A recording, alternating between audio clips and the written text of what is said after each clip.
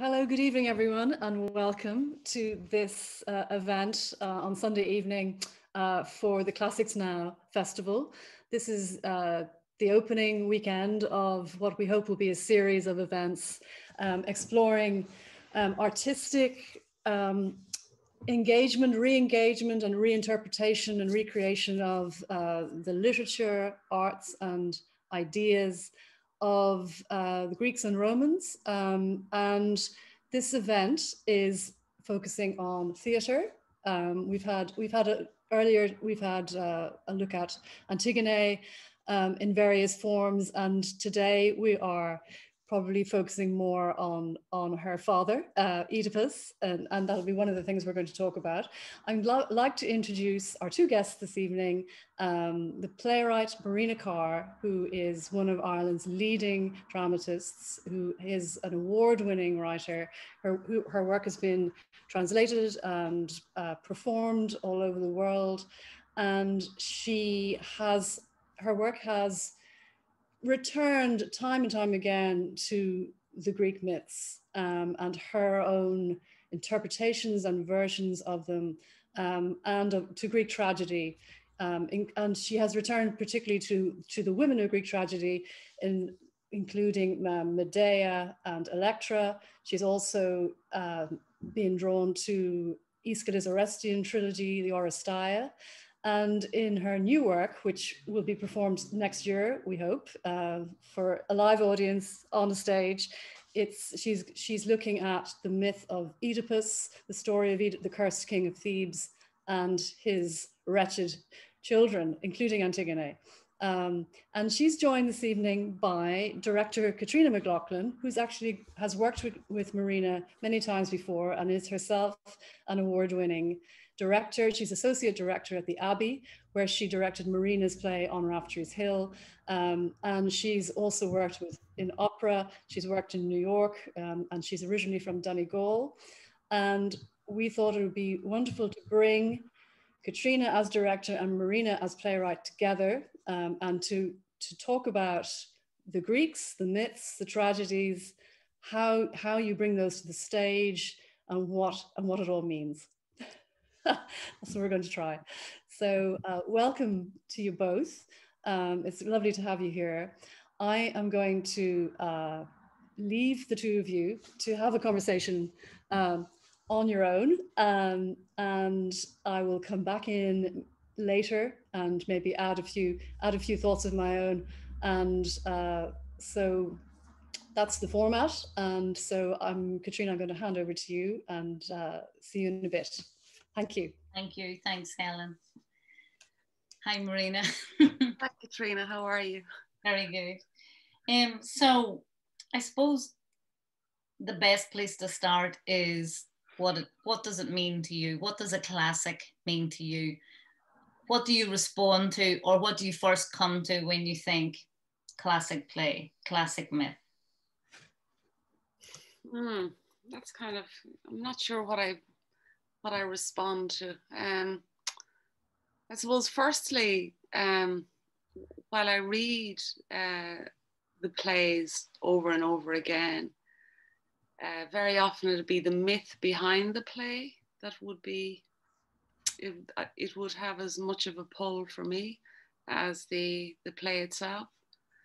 And the wonderful thing about all these Greek myths is there's so many versions of them. So they can have several beginnings and several endings. So there's lots to play around with. The plays themselves, because I'm not a Greek scholar, so I'm reduced to reading them in translation. And we know there are many translations of the Greek plays. Some better than others, and some, they change. They seem to change with the decades and with the centuries. So I suppose when I look at a classic, I'm looking for the hard lines, the hard wiring of the story, and how I can kind of riff on that and play around with that. But I mean, when you think of a classic, what comes to your mind? I suppose my initial response to even the term is a bit wider. If I, I think of classic plays as Shakespeare, Ibsen, Chekhov, as much as I think of the Greeks. But when I think about plays, I suppose from the ancient world, I have come to the myths through the plays, if you know what I mean. So I'm slightly backways in engaging with them. And for me, it's always the thing that always catches me is the dilemma, the personal human dilemma at the center of the Greek plays. So, something like, I suppose, Medea or Iphigenia, however you want to say it, the human story, the fact that I suppose I look at it very much in terms of when it was happening and why we were looking at these questions on stage at the time and what we were trying to discover about what a human being is, how a human being feels, where the morality sits. Do you, are you adhering or thinking about a kind of higher plane or a human dynamic? Or is it in relation to a God's judgment or your peers' judgment? So I suppose and for that reason, one of the first plays I kind of think about and engage with is probably Iphigenia. Coming to, because it's easier for me, or it was when I came to Greek plays first, to engage with the idea of what it must feel like for a father to have to kill his daughter, or for a daughter to be killed by her father, than to engage with Oedipus, say, and the complexity of the idea at the center of that play. So what was it drew you to revisiting Oedipus now? Oh my God, what a question. Partly I've kind of done all the others. It was the last one.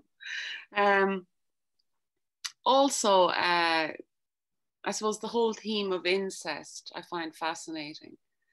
And the whole idea of what everybody knows, and the idea interesting. One of the things I love about the Greeks is they kind of do exactly what they... You dropped out a little bit there. You were saying everyone knows. You were just saying what everyone knows in terms of, coming to the play and the subject of incest and what everyone knows about that, and then we lost you. Oh, God, I can't even remember what I said. Okay, I suppose let me try it, go again then. I suppose what drew me to Oedipus was, well, firstly, I've kind of done all the other big ones. Like I've done a Bog of Cats, I've done Medea, I've done Phaedra, I've done a play about Phaedra, I've done a play about Clytemnestra, and I hadn't done Jocasta, so she kind of fascinates me. And I suppose one of the big questions in Oedipus is around, people talk about the prophecy and they talk about destiny versus free will and all of that. But what I find interesting about Oedipus is the lying. Who has the knowledge and who has the half knowledge, and the things that we know and bury, or the things we half know and the things we choose not to know about ourselves. I think it's a wonderful play on that. Because I think they're all withholding knowledge from themselves and from each other. And I think there are great recognition moments in Oedipus, in the Oedipus-Jocasta relationship, all there to play for. All there that Sophocles himself touches on very, very lightly and passes over, but they are there nevertheless. And I suppose one of the interesting questions around Oedipus as well is the handling of Jocasta, down the centuries. That she is the innocent victim, that she unwittingly marries her son and has all these incestuous children. I think that's too easy, to be honest. I think she's far more complex than that. I also think Oedipus is far more complex than, you know, the party line that he's fulfilling the prophecy, that it doesn't matter really what he does, that he's going to end up killing his father and marrying his mother.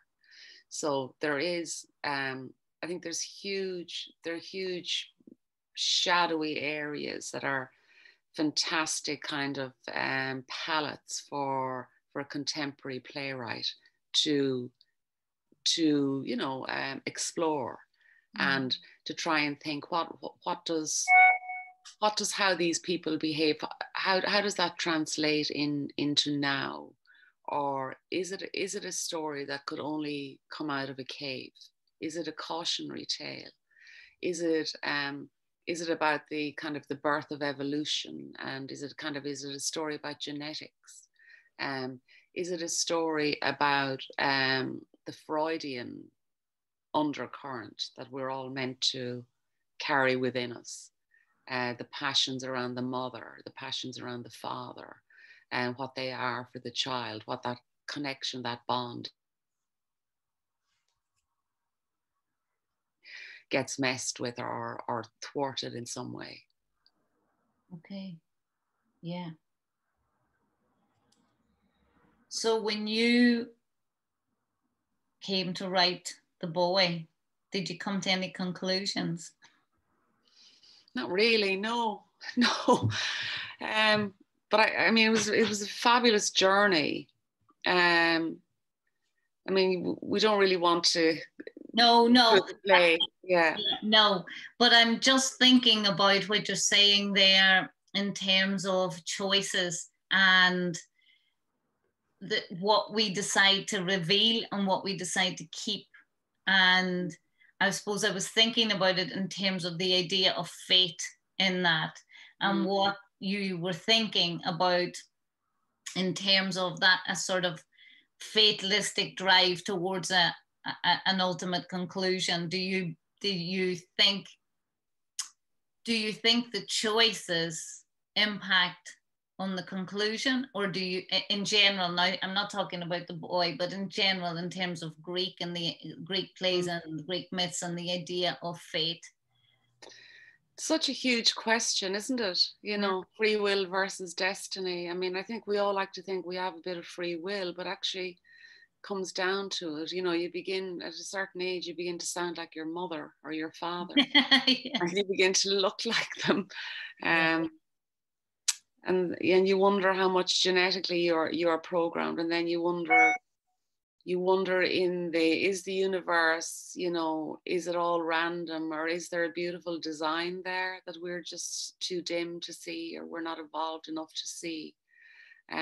What are the connections in the world? What are the connections? What's the pattern in our lives? You know, Yeats talks about this. If we could find the myth that was our myth, then our life would be explained. I'm paraphrasing now. Maybe Helen will find the exact quote. But the idea that there is a hard wiring that's almost like your birth gift. You know, it's almost like going back to, you know, before the weaver's throne, and they weave out the carpet of your life, and you turn your back and they pull a stitch, and you don't see what that stitch is that's being pulled. And then you turn back and it's not Menisme, but whoever it is weaves the carpet, gives it to you.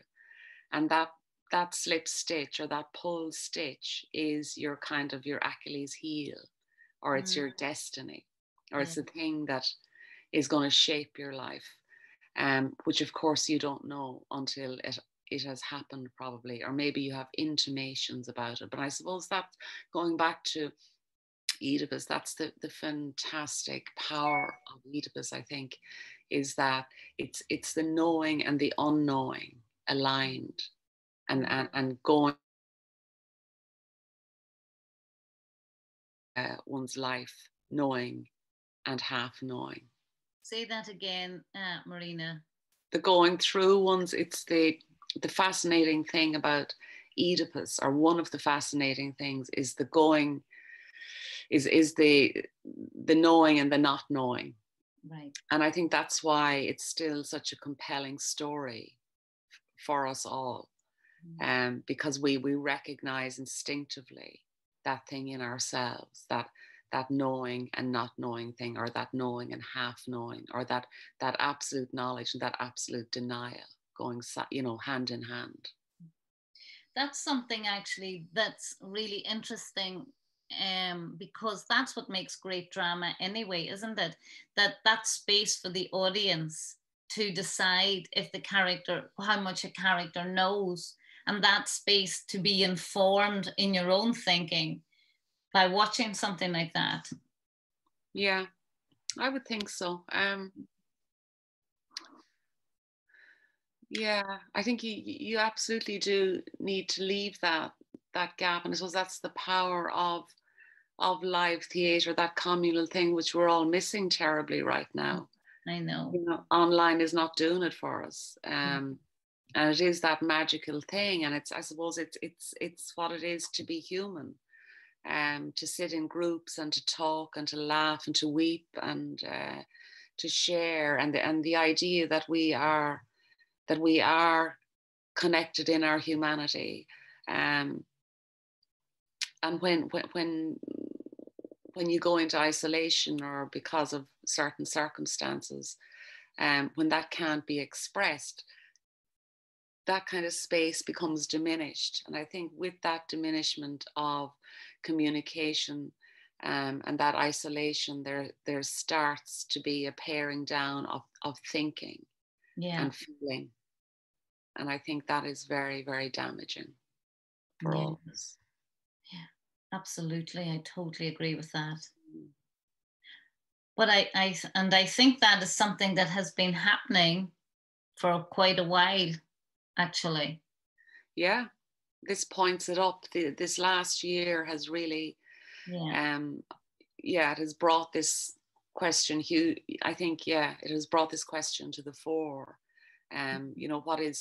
What is the purpose of a Greek myth, or a play like Oedipus, or a play like Medea, or what is the purpose of theatre?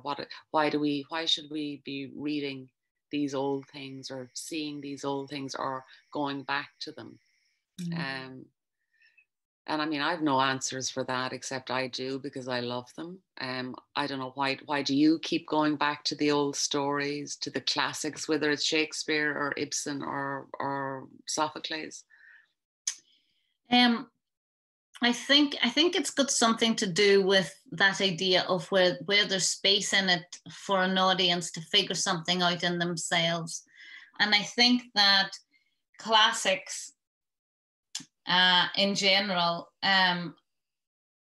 offer us insight into ourselves. We might be watching a play unfold in front of us, but we definitely learn something about the human psyche, about our own psychology, watching them, where I think because there is this kind of dilemma, this question, this, space is the best way for me to describe it for an audience. And you're sitting there, and I think because you're sitting there in company and you're experiencing a dilemma that individuals in that company will have different views on and will come down on different sides of. And I think the classic plays do this for us. I mean, that's what they were designed to do in a way. I suppose they were designed originally to help us understand what kind of a society we wanted to make, how to build a democracy, how to make choices about what was a human moral choice, and what was, I suppose, something that we needed to ask to a higher power for. But I think that a lot of contemporary theatre that I read now almost tells us what to think too much. And it doesn't leave us to do any work. So I find when you can go back to these texts and you can come at them from every angle, and every time you take a different angle or you come at them from the perspective of a different character, they open up a whole other world of conversation, of dilemma, of drama. I mean, it's endless to me. You know, yeah. with I wonder. Sorry. No, I wonder what you think, or where you are on, you know, the tragic impulse. And you know, it may seem, you know, well, these days it seems really not kosher to celebrate the tragic impulse, because we're in the era of happiness, and we're all meant to be happy. yeah. And we're meant to pursue happiness, and we're meant to want things to work out for it, which is a very human thing as well. But I suppose the other thing, the death instinct or the tragic impulse, which I think are similar enough, that's I think as much in play in us as the wish for happiness and the good life. Yeah. And I think we're not allowed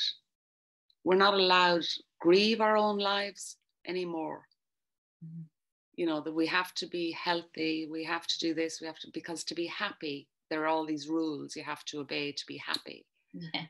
You know, and actually, life is inherently tragic. Yeah. We're all only going the one way. Yeah. It's so true. It's so true. What's that? I'm trying to remember. What's that quote? From Emerson that's like something like, the greatest tragedy of our times is the fact that we're all getting older. Like, the only great tragedy of our time is the fact that we can't prevent aging. It's something like that we can't stop aging, that we can't control death. But to me, because we are in this superficial world at the moment, where we are presenting a version of reality that is not true, I think tragedy is even more important. I think that we have, like, one of the great gifts of watching tragedy, reading tragedy, experiencing it in a distant form through play or a film or a book, is that you learn, you somehow, you know, that idea that you practice it, that idea that you practice the loss for when it happens, that you start to get a hint into the sensation of what that loss is or what that tragedy feels like, so that you have the capacity to cope with it when it does come. Yeah, I think that's wonderful, because, you know, it's ridiculous to think that you just die at the end. Yeah. You're like living, dying is a process. And the other thing about, you know, that to judge everything by the end is a false premise too. Yeah. You know, you could have a great life, and then maybe the last year or two is not great. But does that make your life tragic, apart from the fact that you're human and you have to go the way of all flesh? But the idea of dying into life, and I think it's the Greeks are fantastic on that. They were very very eloquent and articulate on the passing of the ages and the role of mystery in our lives. Now, having said that, I have a huge problem with the Greek choruses, as you well know. Yeah. So do you. Well, I was just thinking about that as you were talking about it. I was thinking about the old men of Thebes. Yeah. Yeah. Talk a little bit more about your problem with the chorus.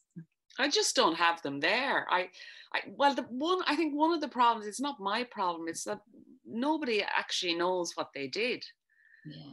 You know, they sang and they danced, and they had very precise movements and harmonies and whatever, but we don't know what that is. It's just not left to us.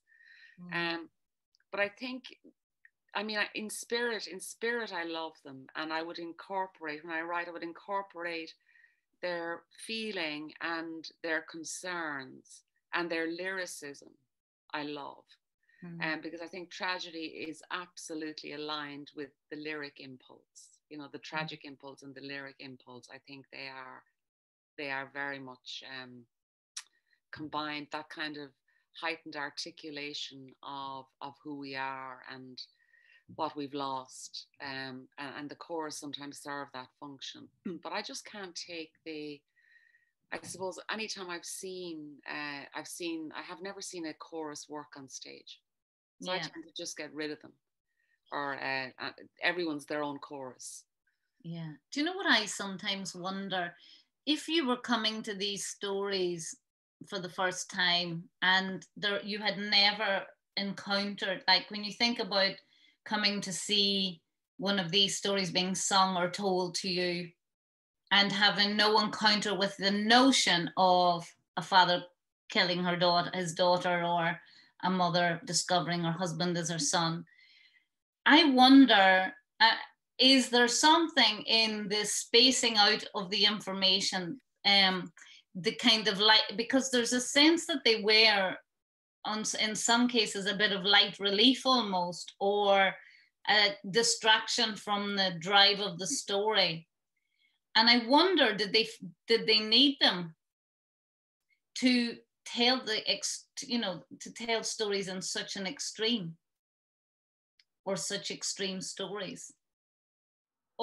Because the emotional effect of these stories and hearing them in front of people, thousands of people, and maybe never hearing some of it before, or even hearing the idea of these things before in this way, must have been quite a devastating experience. I wonder. Yeah. Yeah, I suppose absolutely. But the other side of it, I think, as you said earlier, the other side of, these big festivals, these 4-day Dionysian festivals, was kind of to control the people, if you think of the women in these classic Greek plays, they're all incredibly articulate, they're outspoken, they're transgressive. Yeah. And it's hard not to see them as cautionary tales, like how not to be, how not to behave.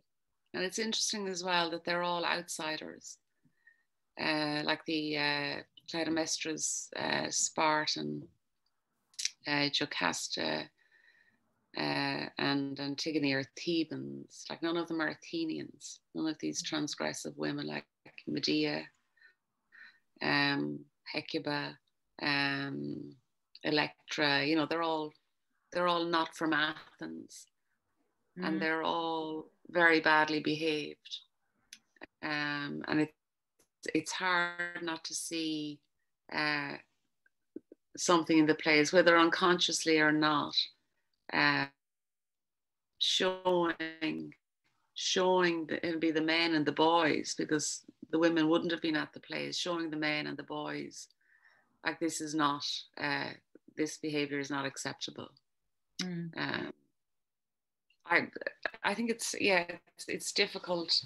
There was, there's so much around the classics about how wonderful the whole Athenian democracy was. I don't find it so wonderful, I have to say.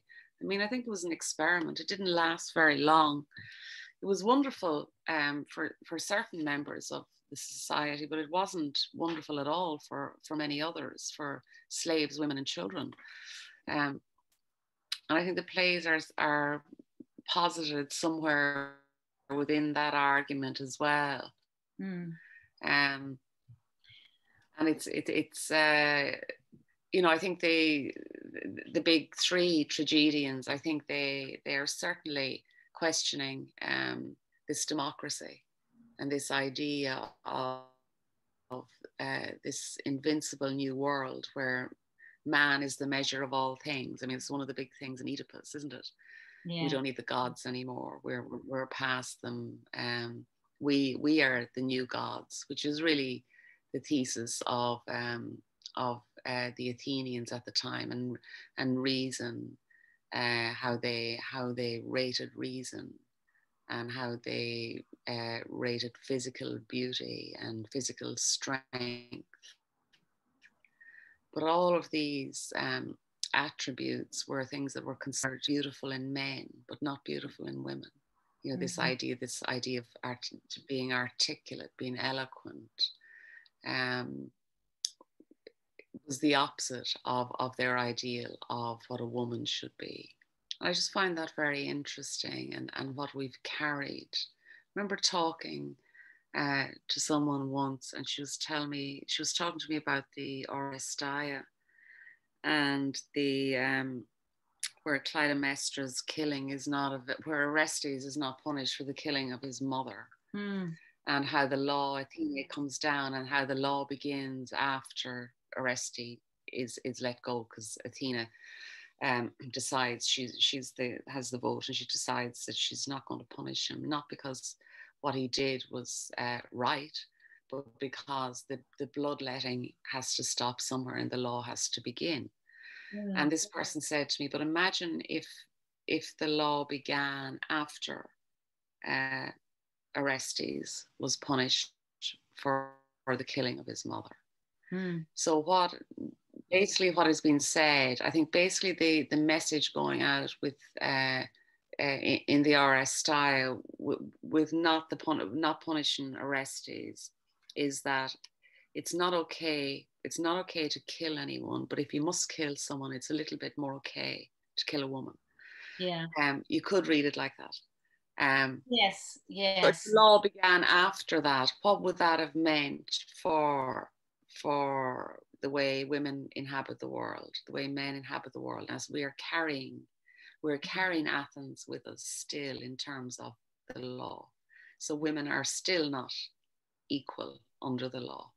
And it's not that anyone wants Orestes punished for killing his mother. I think it's a philosophical point that where the law begins, the decision where they decide to introduce the law. Yeah. Yeah. No, it's a fascinating one that I'm very curious to see a production. Well, I mean, you don't see many productions of it anyway, but I'd be very curious to see if she went the other way at the end of that play, but I suppose you would need to know in order for it to have an impact on an audience now. But I've often thought about that idea, and where what they decided was the thing that tipped it in his favor. What was the thing that she did that was slightly worse?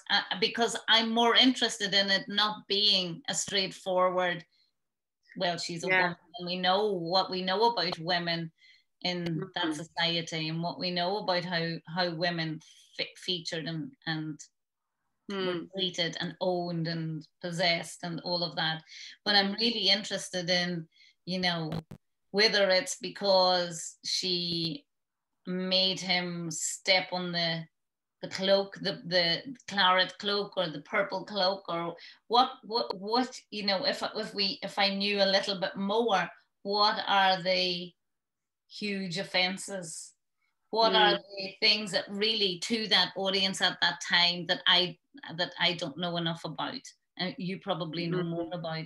But what are the things? Sorry, Helen, you've come back to shut me up. No, I just want to join in. Absolutely, good to see you. Thank you. But what are the, because the killings in that trilogy, kind of almost balance each other out in the end. Well, it's kind of fascinating because the Furies, their whole thesis is, blood is blood. So so Orestes killing his mother is a greater crime than Clytemnestra killing Agamemnon, because he's not her blood. But Agamemnon killing their daughter, because Iphigenia is his blood. So it's that cycle. And I mean, whatever way you look at it, Orestes doesn't stand a chance, because he has to revenge his father, because someone has killed his blood, his mother. And then Clytemnestra has to kill Agamemnon because he has killed their daughter. And you know, it just goes on and on and on. And then but would he have killed his father for killing his sister if his mum didn't do it first? That's what I want to know. It's a really interesting question, you know. It's a very, very interesting question. I think not enough attention is paid to Clytemnestra's suffering. You know, the trauma of her going just to see the ships, you know, setting sail for Troy, and then that her daughter has to be sacrificed in front of her eyes. I mean, that is extraordinary, and it reminds me a bit, Marina, of your portrayal of Hecuba last year that I saw in the Rough Magics production, that Hecuba also has to witness the killing of her children, and that I mean, that is, and in a similar sort of ritualized way, Polixena, you know, in front of the armies and all of that, and that's something that is very, very hard for us to conceive of, you know, and Lasso talks about that. He talks about, you know, the war to Troy being bookended by the killing of girls. So it begins with Iphigenia and it ends with Polixena. And I just think that's a fascinating idea. Put that together. The sacrifice of a virgin girl. Totally. I wanted to come back just to pull a few things together. You were talking, Caitriona, about the chorus and their function, and also I wanted to link this a bit to Marina, your use of humor, because we've been talking a lot about obviously tragedy and terrible things, incest and abuse and death and so on, and cycles of tragedy, but actually even within that, in your work, you often have very, very black humor, and that I wondered, was that a sort of a bit like Caitriona was saying about the chorus, as kind of a little bit of a step back, a kind of a relief, a safety valve from the intensity, I suppose, of what's happening in the drama. I never aim to be funny, but because anytime I try, I fall flat on my face. But it seems that it comes out, and things I don't find funny at all, others find hilarious. So there's no accounting for people's sense of humor, I suppose. Things I find bizarre, others don't find bizarre. It's certainly not an attempt with the chorus, but I mean, but one of the things I was amazed at when I did my riff on Hecuba, and people were saying, "Oh, they're all each other's choruses," and I was thinking, "Are they really? I don't think they are." But this was kind of this was some of the commentary around it, and then I said, "Well, okay, I'll accept that if that's what people are thinking."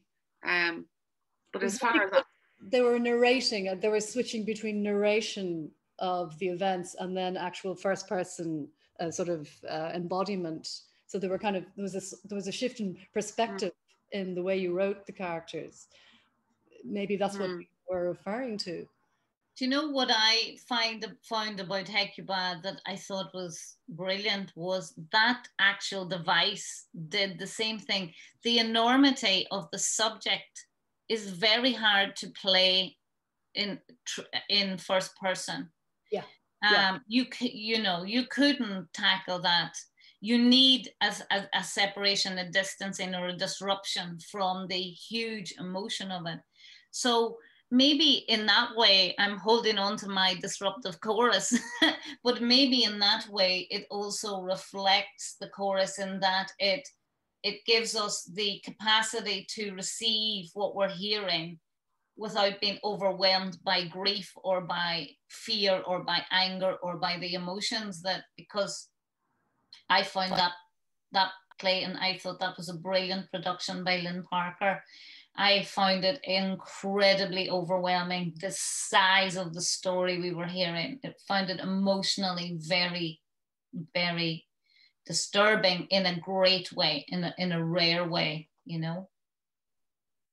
And I don't know if anyone could ever play it, or if anyone could watch it, unless there was something like that device Marina used to separate us from it. Mm. You see, thank you, Caitriona. I'm glad it worked for you. But I would see that, because what I was after was a kind of an interior expression of just what's happening all around them. So for me, that was to actually bring us closer to the story, or to bring myself closer to the story, to try and articulate the story through the eyes of each of the characters. And it's very interesting that it had kind of the opposite effect, because that wasn't my intention, which is oh no, interesting. I actually don't mean that. I think it kept us with and in the story, because I feel it actually totally achieved that. But what I meant is it enabled us to stay with the story, rather than because the slaughter of the children, and the description and not. And I suppose too, when I watched it, I wasn't sure how much of it was in the play and how much of it was in the production, because we didn't have to see too much. I now know it's all in the writing. But I think it did bring us into the play, absolutely brought us into the play, and not have us be overwhelmed by moments in the play that would have distracted us, is what I'm trying to say. Well, it's always a difficult question, isn't it? How do you show the tragic moment on stage? There's a reason for obscene, off stage, and then wheel them on in the clamia, or is that how you pronounce it? The bodies are wheeled. and the usual the messenger's speech describing the terrible thing. And I love that in the Aristaya, the acclamia, after Clytemnestra's gone off and murdered Agamemnon in the bath, and the next thing you see the doors open, and this kind of this thing on wheels, and there he is in the bath, dead, with the net over him, and she's there with her double-edged axe, and Cassandra is draped over the bath, dead as well, and she's absolutely unapologetic. She's this speech about, this is why I did it, this is why I pretended, and she goes on and on. She kind of goes for the chorus, and she goes for the audience. It's thrilling stuff. It's so kind of shocking. It's still shocking when you read that scene when she comes back on. Yeah, it is. It is. I think we will leave Clytemnestra with the bodies and her speech. I think it might be a high note on which to draw this conversation about Greek tragedy and myth to a close. We could probably talk all night. The night is falling, and I'm just fascinated now, Marina, to see the boy, to see what you've done, we will see eventually with the Oedipus story, and which, as you say, is just so remarkable for that sense of what we know in our subconscious or unconscious, maybe, which I suppose is why it was of such fascination to Freud. So I'm really looking forward to seeing it, and I know, the two of you will be working on it, we hope, next year. I can't wait just to get back into the theatre anyways, but particularly for that, it's going to be such a treat.